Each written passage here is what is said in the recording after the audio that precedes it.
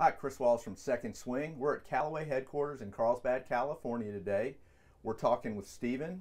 We're talking about brand new Rogue golf clubs for 2018. We're going to specifically right now talk about the Fairway woods.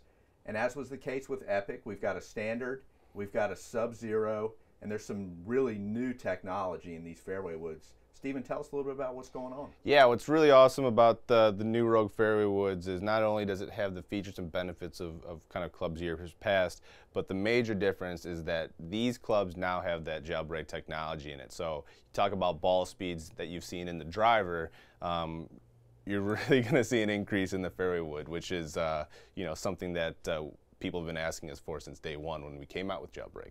Yeah, and for people who maybe need a refresher, jailbreak, couple of rods connecting the sole and the club head, which keeps that face from expanding at impact, and there's no loss of sort of energy. Right. Yeah, anytime, again, with that added technology, as you had described, anytime you miss it off the heel toe, wherever the case may be, anytime you hit a golf ball, the face is going to, or the body is going to expand. This, again, to your point, keeps that loss of energy to a minimum and really translates it to the golf ball, which provides that faster ball speed. Yeah, and you guys have obviously been known with Fairway woods for huge ball speeds thanks to the face cup technology. Couple other interesting things, in the Sub-Zero model, last year there were two weights. This year we've got one weight that's forward to help players keep spin down, sort of control trajectory. Yeah, I mean, we've centralized the weight forward and really made sure that you have optimum penetrating trajectory for your fairway woods, especially in the Sub-Zero.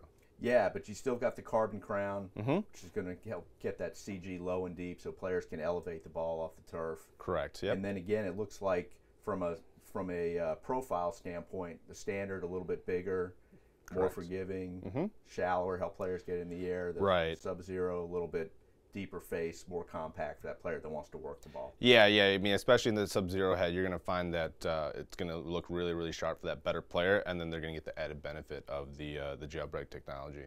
And again, the jailbreak was such a huge component of this that you guys went with Rogue to a bonded hosel design as opposed to the adjustability to really sort of have jailbreak work as it's intended. Yeah, absolutely. I mean, there's been a lot of blood, sweat, and tears, if you will, that has gone into putting jailbreak into a fairway. You'd think it'd be easy, but there's a lot of manufacturing processes that you have to kind of work through, as well as the engineering behind it. There's a lot of things that go on. So once we were able to get that in, we really wanted to focus on it and make the fastest ball speeds that we can make out of a fairway. Yeah, so if you're somebody who loved jailbreak technology, wished it had been in a fairway wood, you're going to have that opportunity now with Rogue. And of course at Second Swing, if you were playing the Epic, you want to try the Rogue with jailbreak technology, you can trade in your Epic fairway woods. We'll get you in a new Rogue fairway wood. Steven, we appreciate it. Thanks, Chris.